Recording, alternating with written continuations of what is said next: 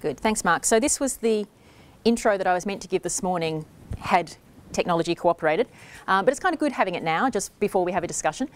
So I'm just going to briefly overview exactly, because John's been asking what is MAXIMA's mission statement, and I think all the details are here, so I think it will help what it is, why we felt the need to establish it, who's involved, what our capability areas are, although I should say our capability areas are we're continually searching for fleshing that out, and tomorrow's day is about expanding that capability to find out more about who's here on campus and the interesting things that are happening, and some of the challenges that we see. So, as you all know by now, MAXIMA is the Monash Academy for cross and interdisciplinary mathematical applications, but we're really trying to maximise impact through mathematics. And so our mission, we have three main things we're focusing on. One is to innovate at that interface between theoretical mathematics and interdisciplinary applications, and that includes industry applications as well. So we're really interested in those situations, and I asked our speakers today to highlight how working on some problem from another field has advanced mathematics, but also how new mathematical ideas can benefit the application area. We're interested in that interface. We're focused also on not just us doing it all, but looking at the pipeline of where's this next generation coming through, who's going to take this what I think is an important modern agenda moving forward. It's a 21st century mathematics focus.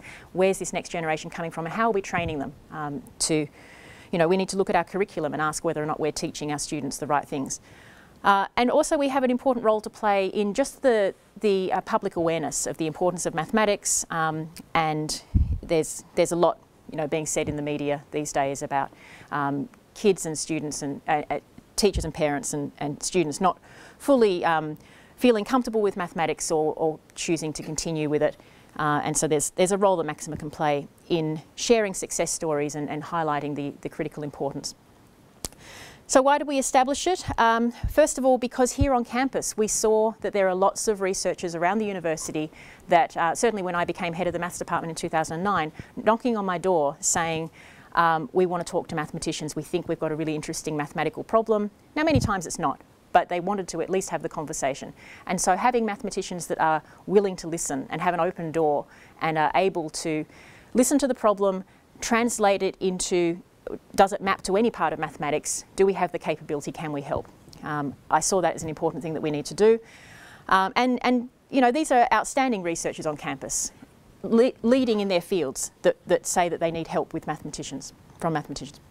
And also recognising that the kinds of mathematicians that can sometimes help are not just located in that very ugly building over there where we live.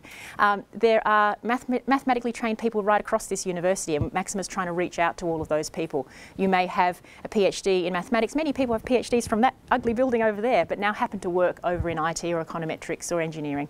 And so it's about harnessing that full mathematical talent pool that we have here at Monash. We're lucky that it's so rich. But our silo structure sometimes gets in our way. So MAXIMA was attempting to bridge all of that, to create an umbrella over that capability. Of course, during the time that we were establishing MAXIMA, we had the government introducing ERA, the Excellence for Research in Australia, which is not about assessing how well an academic department does. It's about assessing how well a discipline does at a university level. So how strong is the mathematical sciences here at Monash? And we have to acknowledge when we see the publications coming in, and many of them are coming from civil engineering and econometrics and other places, we have to acknowledge that our discipline of mathematical sciences is spread across the university, and so we do have to strengthen and unite that capability and communicate that capability. We also have a good situation here at Monash where we have a lot of our best students are double degree students. They love their maths, but they want to do something else as well. They love biology, engineering, these kinds of things. And so exploiting the fact that we have very bright students who want to combine their mathematics with something else, it makes sense to start looking for ways that mathematics can influence other fields. Our students are curious about that, and they want to see us leading by example. So there's a great opportunity to train students to participate as successful interdisciplinary team members and create pathways where they take their mathematics, but then we help them find a direction where they can go with that. The maths department here at Monash had been rebuilding at the time. It was a really good opportunity to showcase the new recruits that we got and how effective they can be and to grow in new directions. And we had past successes where we had atmospheric science and astrophysics, back in the 1970s, where applied mathematicians had collaborated successfully and these areas had matured into their own interdisciplinary unique strengths, so much so that they're ready to be set free from the maths department. And a year or two ago, they were set free, and so it's an opportunity for applied maths here at Monash to rebuild and say, well, what's going to be the next interdisciplinary success? Is it mathematical biology, or what's next, and how do we nurture that?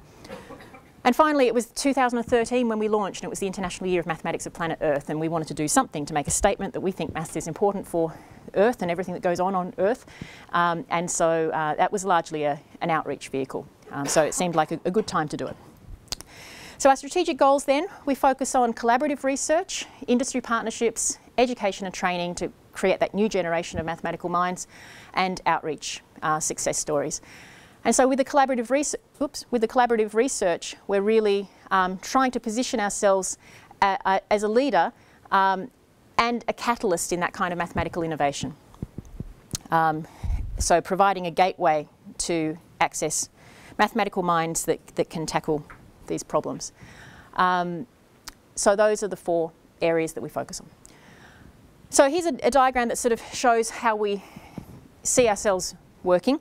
So someone comes and knocks on the door or emails us and says, hey, I've got a problem, I think a mathematician might be able to help me. And the first question is, can existing mathematics help? Do we already, so John had this nice analogy in his opening about cranking the handle. Is there a handle that we can turn, and do we know how to turn it? If there's an existing handle and we can crank out a solution, we have to say, we can help you. Should we be spending our time doing that as academics in a university? This is another question. But we do have MAXIMA established as a university research platform. So here at Monash, with research infrastructure, platforms are not just synchrotrons and microscopes. I was arguing for a long time about that platforms, or research platforms, are also people infrastructure. So MAXIMA got funding from the university's research platforms, and this enables us to do the cranking the handle, the stuff that we already know how to do. It's a training opportunity for people as well. So it's consulting work, it's contract research, and training for people who say, I've got people who've got PhDs in pure mathematics who say, I'd like to transition to become more applied. Can you give me some projects to work on for the experience? So it's that kind of opportunity. For things where we already know how to do it, it's just a question of how we're going to get it done. But if existing mathematics can't help, or it's not immediately obvious to us that there might be a handle but no one's ever put their hand on it, we don't know how to do it, it's an opportunity for us to learn something new, or maybe there's no handle at all and we have to create new mathematics to solve this problem, then this is great. This is what we're really looking for, because this, as a university, this is what drives us, where we're trying to really exploit that interface where we want to solve a problem that's going to advance mathematics as well. So we have collaborative research, and we have a whole heap of collaborative PhD topics, 16 at the moment with students on them, and another 23 where we're looking for students. And of course, this mathematical talent pool we have at Monash within MAXIMA, the capability we're trying to harness, is not just coming from mathematicians in the School of Mathematical Sciences, but our other departments, the mathematically trained departments as well. And so it's about harnessing and understanding that. So who are we? We're a friendly group of people. Look how friendly we look. We're very approachable. People knock on our door. And so I'm director, and Andreas is deputy director, charged with our sort of industry partnerships because he's got loads of industry experience. Marianne's our program manager. We have Mahesh, who most of you know because he helped with lots of the logistics for today, who's our research partnerships officer. Mehmet is our statistical consulting manager. From the startup funding we've got about 6 new recruits. There were already a bunch of mathematicians in the School of Mathematical Sciences whose work was quite well aligned to this vision, many of whom I recruited while I was head of school anyway.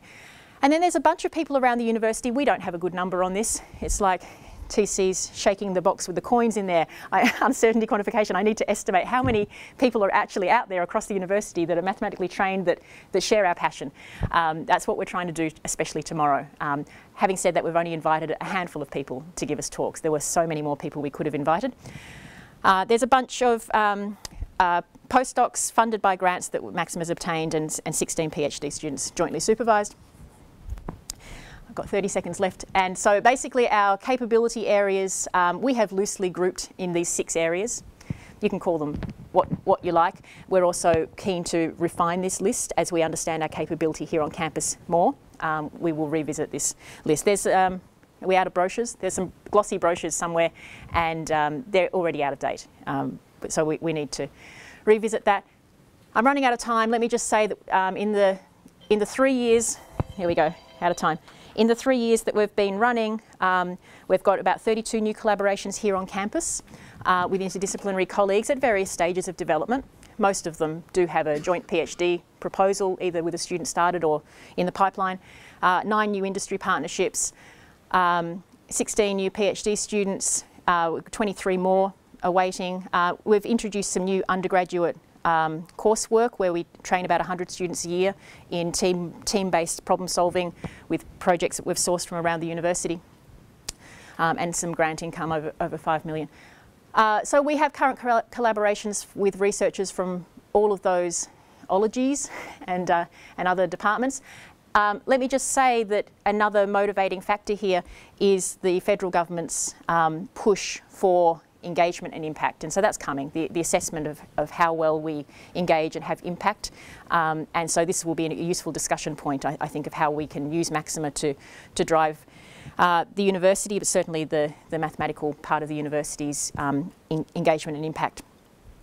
So MAXIMA will support, first of all, mathematicians or anyone who's mathematically trained who wants to find ways to collaborate for impact.